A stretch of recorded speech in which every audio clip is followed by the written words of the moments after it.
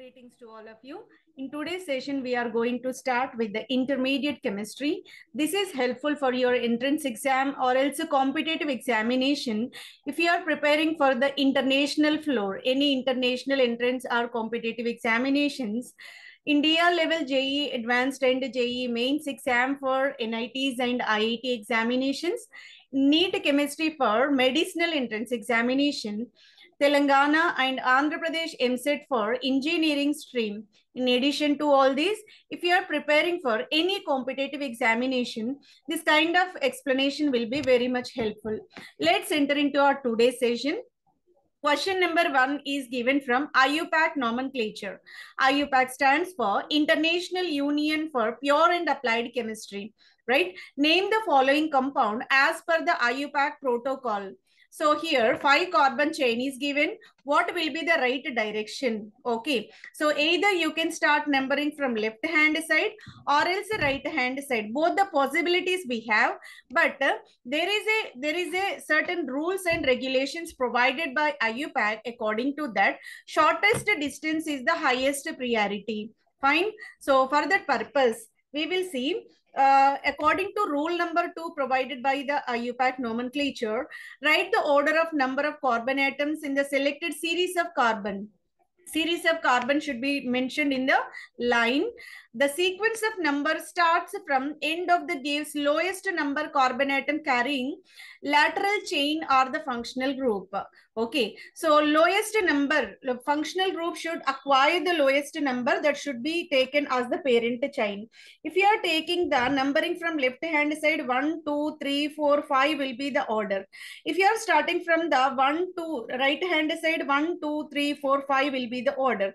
Here you will get a double bond on the first carbon. If you are starting from left hand side, double bond will get on the fourth carbon.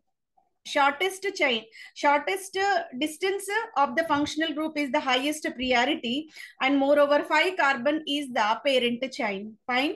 So this is the way we can assign the name for the given organic compound as per the IUPAC protocol, and the exact name for the given compound will be taken as what? So 5 carbon chain is taken as pent, and on the first carbon you can find double bond, so that it is said to be a pentene. Pentene is the IUPAC name of the given compound. Move on to second question. This is taken from the Cambridge Assessment International Education. Electronic structure of the 5 carbons A, B, C, D, E are provided. These many what different atoms are provided from these. Answer the following questions. Electronic configuration. Based on these electronic configurations, for the A, B, C, D, E compounds, E atoms, we need to give the answers for these many questions. 5 questions are provided. We need to answer according to this kind of electronic arrangement in the atoms. Move on to question number 1. An atom in the group 2 of the periodic table. Okay. Among all these, main group element 2 will be, main group element 2 element, what you can see? Here main group element 2, what will be the outer shell configuration? NS2 will be the required common electronic configuration. For that purpose we have second main group element will be magnesium. Second main group element will be magnesium. That magnesium is provided over here. That is given in the option number C. In the C, what you can see? 1s2, 2s2, 2p6, 3s2.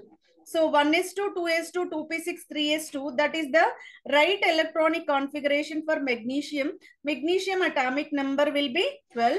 1s2, 2s2, 2p6, 3s2 will be there. Outer shell is resided with 2 electrons in s orbital, so that we can say it is the first main group element. This is the way we can answer for question number 1. Move on to question number 2. An atom with the proton number of 13. Here, how can we assign proton number? There is a logic, because being all the atoms are neutral in nature, number of electrons is equal to number of protons. That's the reason why if you count the number of electrons in this, so that you can assign same number of protons as well, right? 2 plus 8, 10, 11, 12, 13. So 13 protons, 13 electrons present, same 13 protons will be there. That is given for the metal aluminium. That is given in the option number D. Option number D, this is the metal resided with the aluminium atomic number will be 13. 1s2, 2s2, 2p6, 3s2, 3p1 is the outer shell configuration.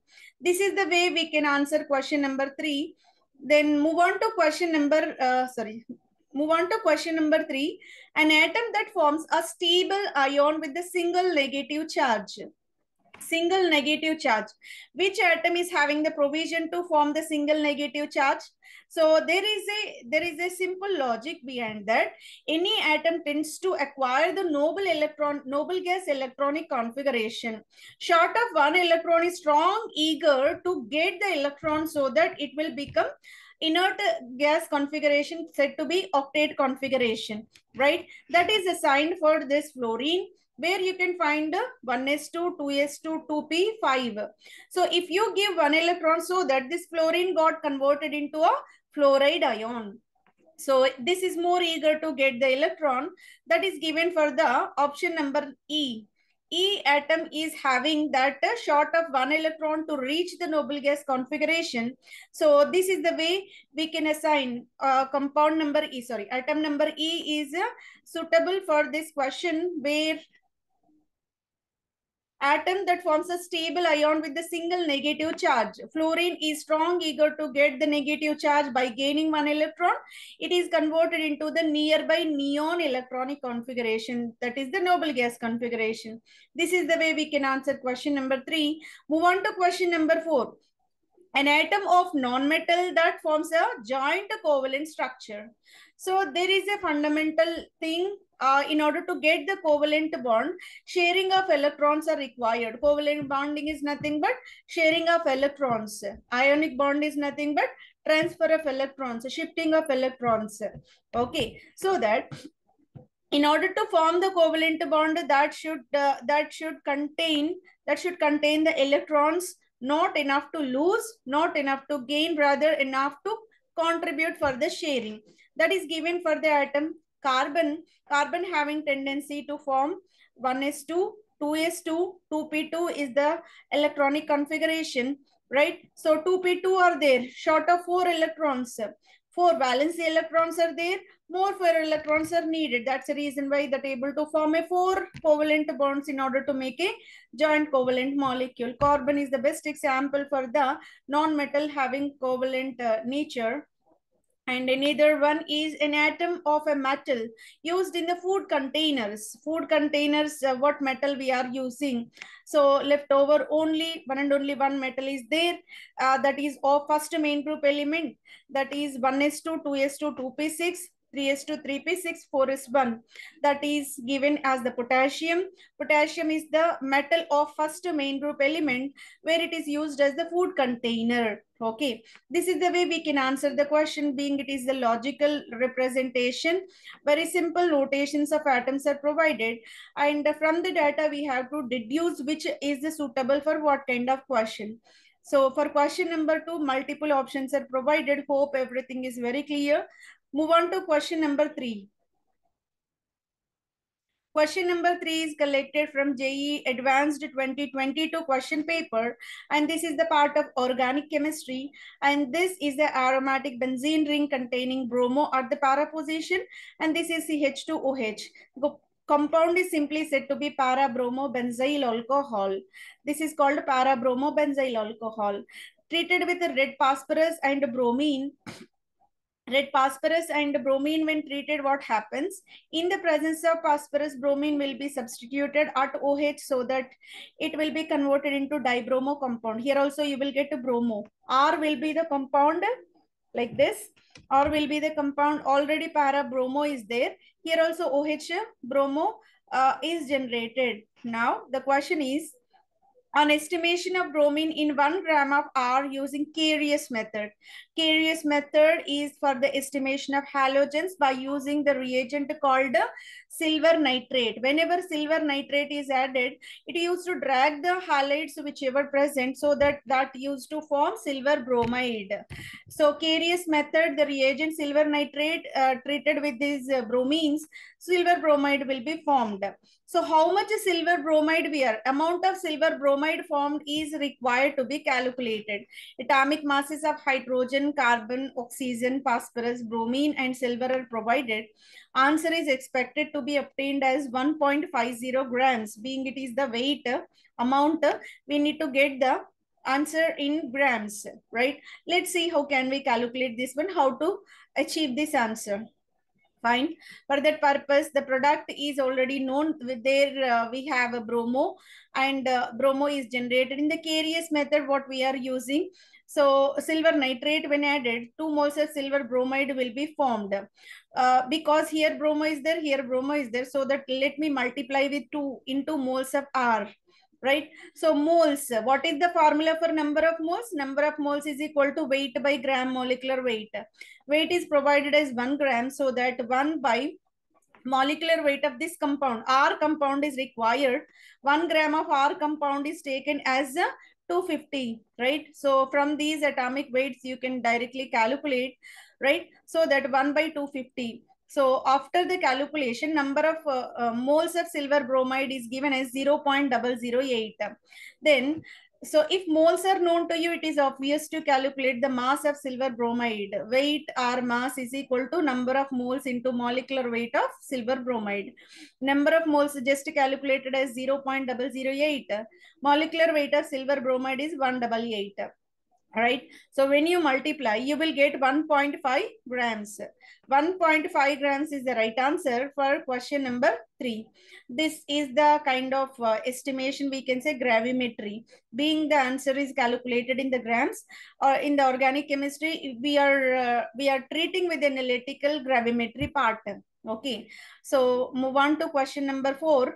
The weight percentage of hydrogen in Q formed in the following reaction sequences. Again, it is the kind of analysis part, right? Organic compound is treated with these many reagents, and whatever product generated, that is required to be calculated as the part of organic chemistry.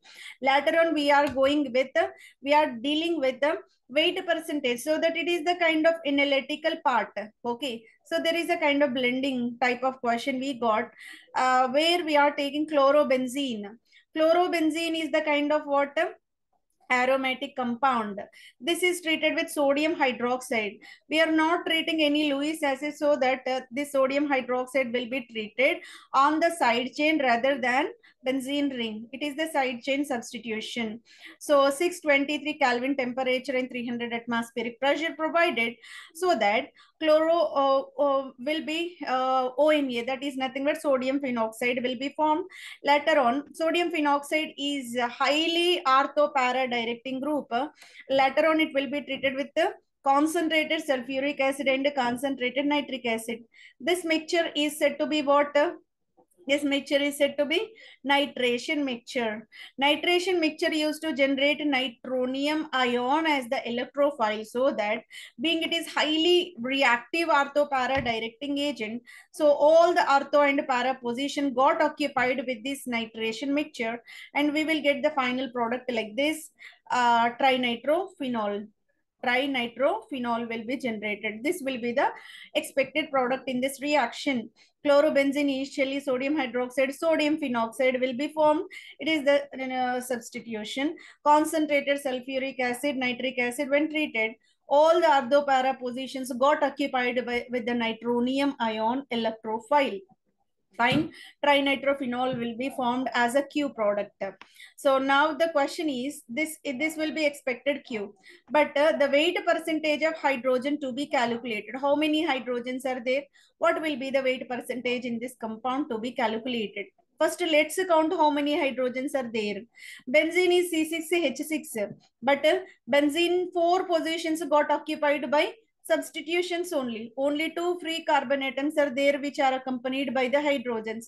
So that here one hydrogen, here one hydrogen, and this phenol OH is also having one more hydrogen. Total only three hydrogens are located.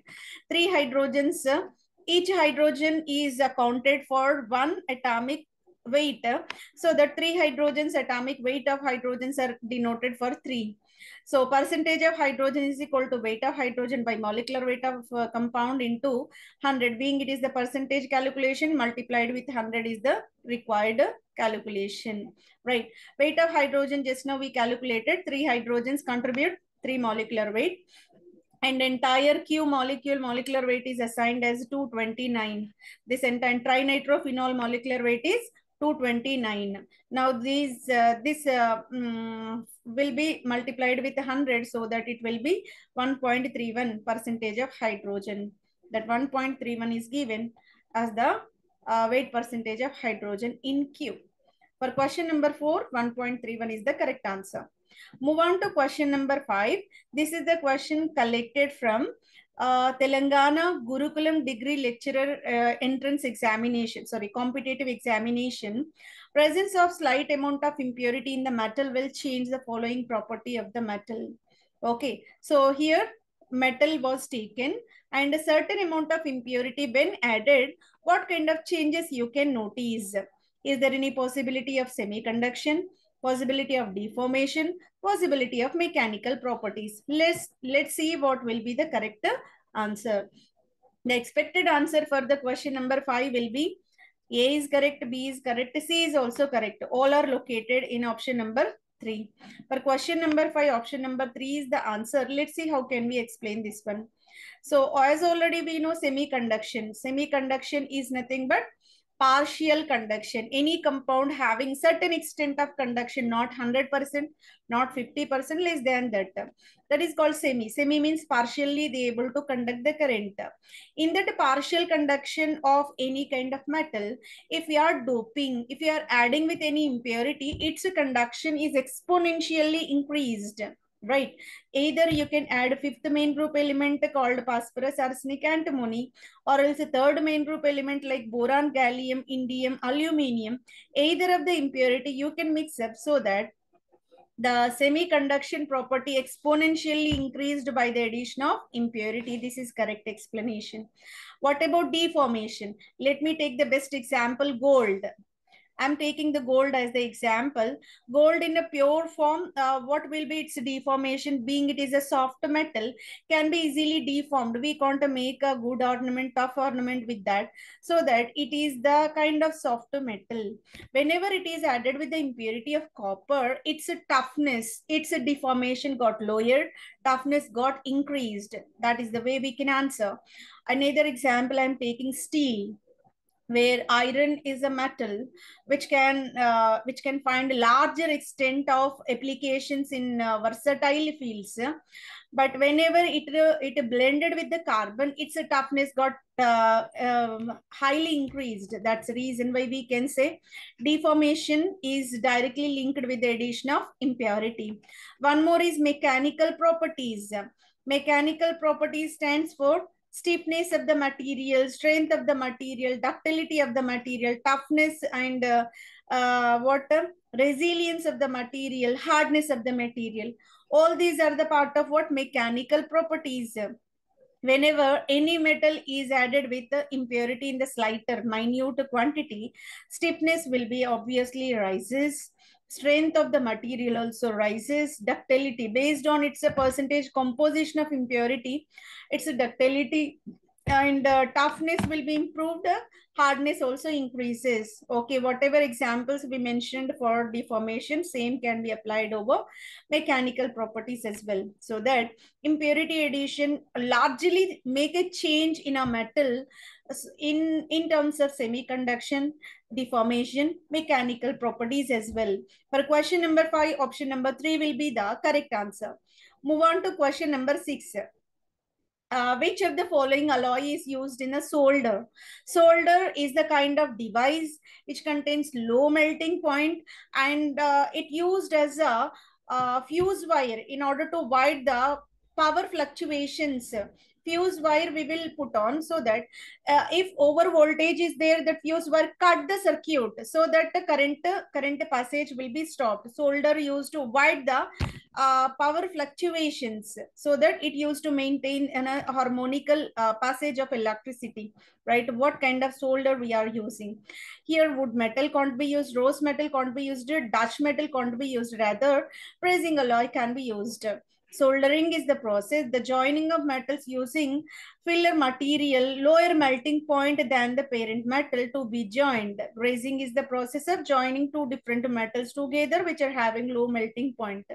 The purpose of low melting point will be whenever higher voltage is there, they immediately melt, and that used to separate the circuit. If circuit is there, current passage is common. It continuously flows. If circuit broken, what happens? Current passage will stop and the short circuit of current will be stopped. That is the way we can apply the soldering. And the fuse wire is the best example. We can apply, we can avoid kind of electrical hazards. This is the way we can answer. For question number 6, option number 1 will be the correct answer. Hope this will be very much helpful, and entire thing is understandable, and it will be really helpful for your entrance or any competitive exam you are seriously aspiring for. I am sincerely requesting you to like the channel and comment which part is really interesting for you and what kind of things to be discussed in the near future as per your requirement, and share the channel with the aspirants who are seriously preparing for the examinations of any entrance or competitive exams. Subscribe the channel in order to get more such kind of updates in the near future. Thank you one and all for your patient listening. Thank you very much.